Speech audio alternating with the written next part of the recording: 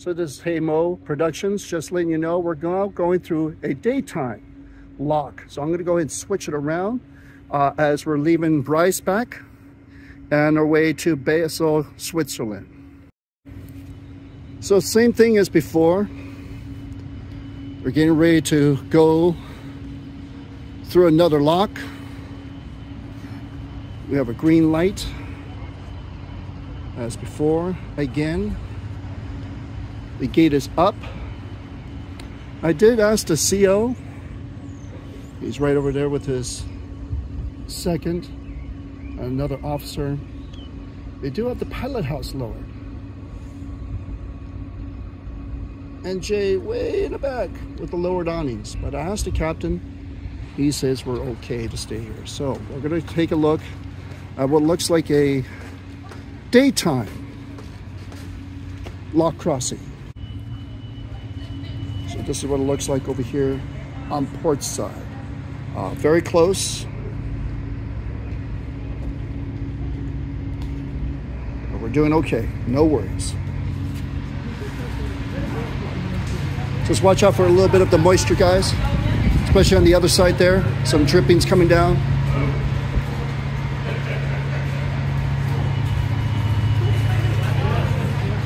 Yeah, don't look at it, it might jump out at you. Yeah. So here's the gate. Gate opening right here. Oh, a little dropping on me. No big deal, sailor can take that. The noise that you're hearing below us is the bow thrusters and aft thrusters slowing us down. To be honest with you, it looks like it's about maybe 80 feet to the water line. Really? That far? Yeah. Come on up, ladies. It's a better view up here. Now, correct me if I'm wrong, gentlemen, but do we have water coming through the other gate there? It looks like it's splashing out from right in the middle center.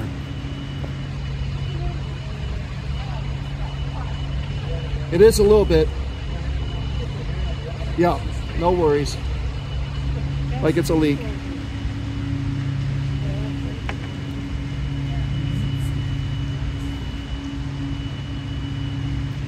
And then it's going to come straight down. It's come straight down as soon as we get ourselves stopped. So right now we're passing the rear gate. I see the red lights over there to the left. That tells us not to back the way we came in. It's pretty cool beans. Oh, and then here the bridge is over raising up. Oh, yes it is. How about that? Did you come up last night? Yes, I did. In the middle of the night? Yes, sure did. Oh, wow. We had a few people down below. Okay, we're coming towards the forward portion of the lock. We do have a red light still up above. We should be coming to a stop shortly. Just brace yourselves, ladies. Might be a quick stop because we're moving pretty quickly. You did press right up against this. It will not. It will not. Yeah, it should stop like right now. Yeah, she's slowing down. She's slowing. No, she's gonna swing open like a regular door will. Yeah. We should be stopping. We should be stopping. It's okay. Yeah. So no, he hasn't cleared it, but it just tells us to not back up because that door's gonna be closing on us. And once that door closes, then this lock starts flooding. Okay, we're on. Oh, stop!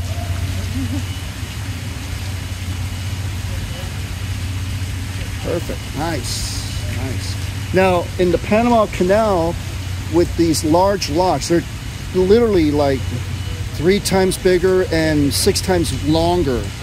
And they have what are referred to as mules, train locomotives on either side and back aft, controlling the ship's movement. So we are not under any control. This ship will be, but we won't because we don't have mules to tie us up. And that's why it takes that evolution such a long time, because we got to tie up, got to lash ourselves down to the mules, and then the mules actually move the ships across the locks. Okay. Yep. For real? Yeah, for real. Yeah. God. Yeah. That's intense. Yeah. Now you see the yellow gangway that's up there that allows people for maintenance to get across from one side of the lock to the other. So no big deal there. Okay, warning for the gate. Make sure that no one's there. Yep. You can see it barely on the rail. See that middle rail there?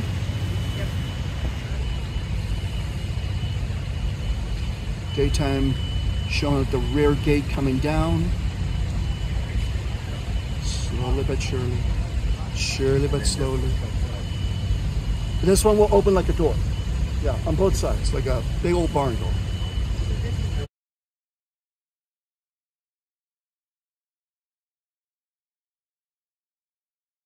So there's our officers here, our grand officers here. Thank you, gentlemen. Thank you very much for protecting us and safe navigation. So we have 2 bridge wings here for navigation, close in quarters, bringing in the ship to pier. Interestingly enough, I see 3 controllers there. Could you explain what the 2 that are right nearby your hand? Yes, those 2 right there? These 2 are the controllers for the stern propellers. Stern propellers, okay. This one is the bow thruster. The bow thruster, got it, excellent. All right, and it's so shocking that you have 8 screws, is that correct? You have 8 screws on this ship? Wow. Now the radios are there for talking to people up there in the lock control. And the buttons, well, I just don't press those buttons. I just hear the order and then I press. And your name is, sir? My name is Daniel. Daniel. And yours, sir? Gary. Gary. Gentlemen, thank you very much. I'd like to visit your pilot house. I'm a former U.S. Navy sailor, and I just wanted to take a quick look inside, if that's okay. Do that. All right, thank you very much. Thank you. So we're going into the pilot house after getting permission for the 2 officers here, the XO and the second in command. So here we go. There's your chart. Very cool beans. The navigational chart. We are not too sure where we, oh, there we go. There's a city. There's a city right over there. It's a little bright. Hope you can see that. And it gives you an idea of what this equipment looks like here. Very fascinating, very fascinating. Okay. We have the controls that are here, and it's all done by one person. Maybe another person could be here just to administrative stuff and just making sure everything's good. Controls for watertight doors are here. Looks like we have the directions of the thrusters in the sense of the engine per power. Very cool beans, very cool beans. And of course, oh yes, the red logs, the red logs. Don't touch those red logs. And other equipment. As you can see over here on this panel, this graphic here, we have the bow thrusters, stern thrusters, turning sideways, and a lot of other good goodies. Cool beans. As you can see down below, like I said, it is a scissors type. I think I might have caught in this pilot house on its way up. So right now we are rising.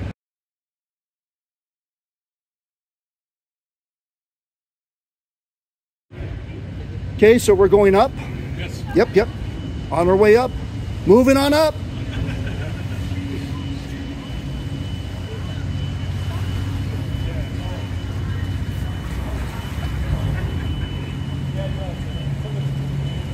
So we're moving on up. Moving on up.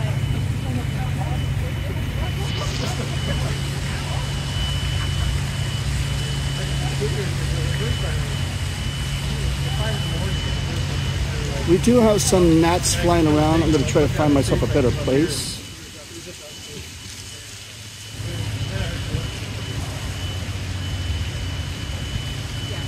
I'm going to show you the whole evolution of moving on up in this small, pretty much one boat lock, one riverboat lock. And of course you need to have clearance forward and aft, but the clearance to the sides is very, very minimal. It's literally like Maybe 8 inches on the I side. would say less. I would say maybe even maybe 5. a foot on the other side. Yeah.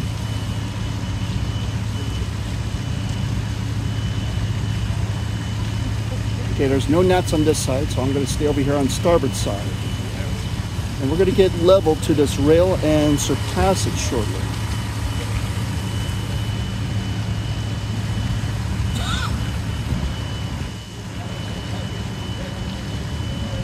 There's the river on the other side.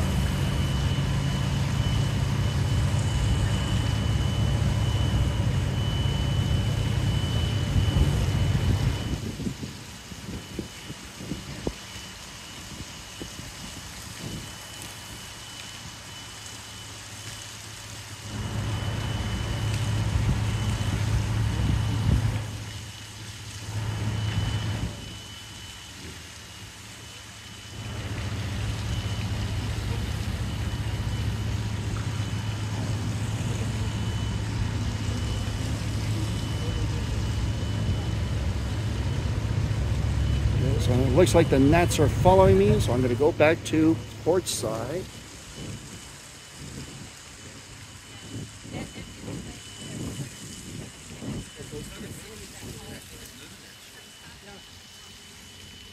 Hopefully we don't run over the waterfowl in front of us. They depend on tourism in the Black Forest. I have to cross that to those guys, and I had that place cleaned up.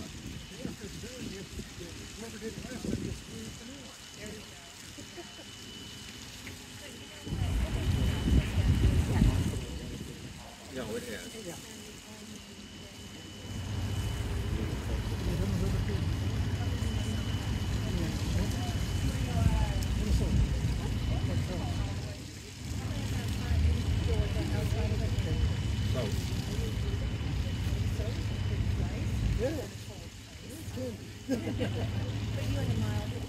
We had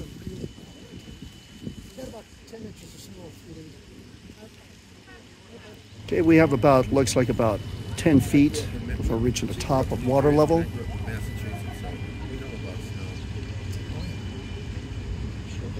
Okay, and on the other side is closing. Oh, it is. Yes, she is. The other gate is closing.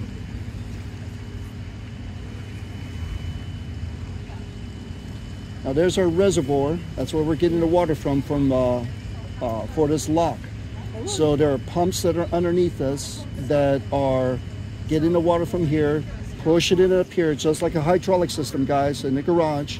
You have a large reservoir, smaller reservoir. You push down that large reservoir, this thing goes up. So why, Okay? dumb question, but why wouldn't they draw the water from up there? Because if you did that, you'll smash the ship. Yeah, you don't want to do that. Yes, yeah, you don't want to do that. Especially when we're up here as well. Yes. No, that's cool. That's cool. It's a good question.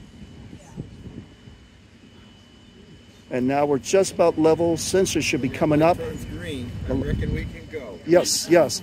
Well, the gates have to open first, and then the lights will turn green. Yes. And there he goes. Okay, gates are opening.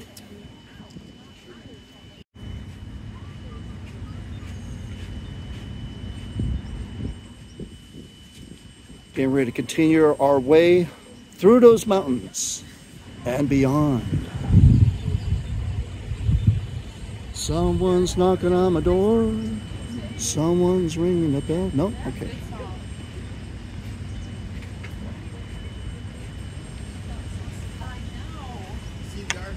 Our buddy Amber down below.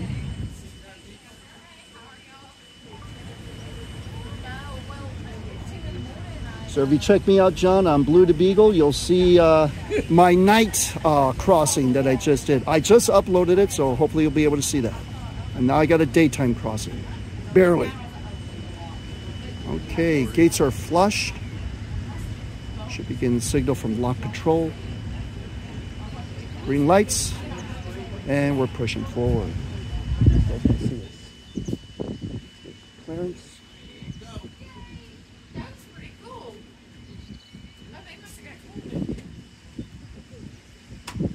Still nothing yet.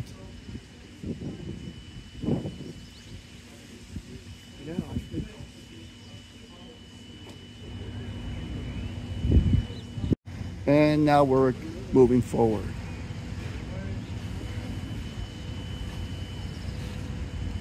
So there are 11 locks that we'll be passing. This is number 5 right now. 6 more to go to get up to those mountains and beyond.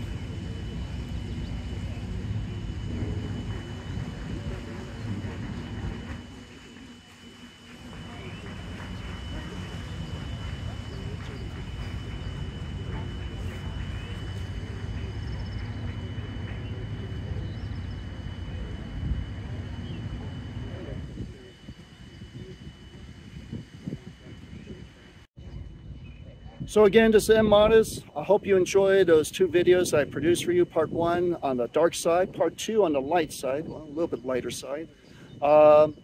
Please comment, subscribe, share, and you'll see more of this Viking cruise of the River Rhine. Okay, this is M Modest. Ciao.